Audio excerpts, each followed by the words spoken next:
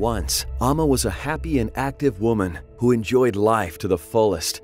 But after her accident 14 years ago, when she tripped and fell, breaking her hip, she had suffered from excruciating pain, which led to depression. Before I broke my hip, I was very happy. I was able to go to church by myself.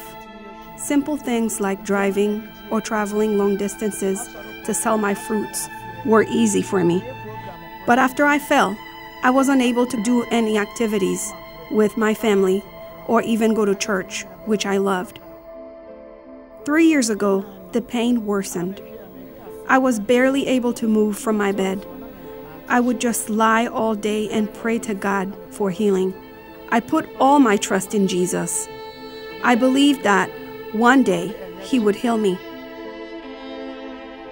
Every hospital I went to, I was told the same thing, that I would be fine, that the pain would eventually go away. The pain never went away. My condition only got worse. Amma never lost hope. Every day she would pray and read her Bible, trusting that God would heal her.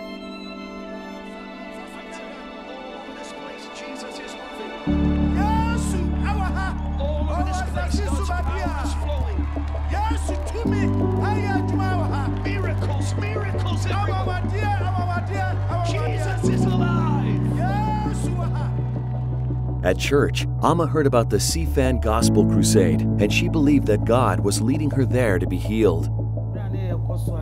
The man of God told us to focus on the cross of Calvary while we prayed.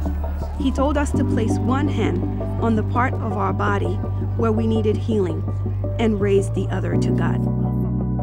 As soon as I stood up from where I was sitting, something was released from my body, and the pain disappeared instantly. The pain was no more. I knew I was healed. After 14 years of agony, Amma was healed in just seconds.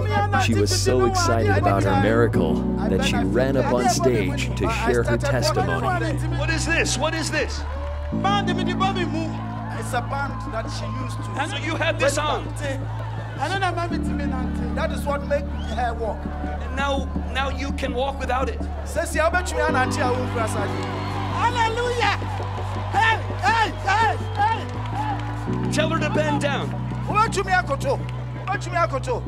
Hey! Mama, is there any pain? Look at me. I don't feel any pain anymore. Do you need this? We here there with you. So I don't need it. Hallelujah! Lord, I thank you for this miracle. All I want to do is praise Jesus for healing me. I give Him all the glory. What I wasn't able to do yesterday, I can do now. Praise Jesus.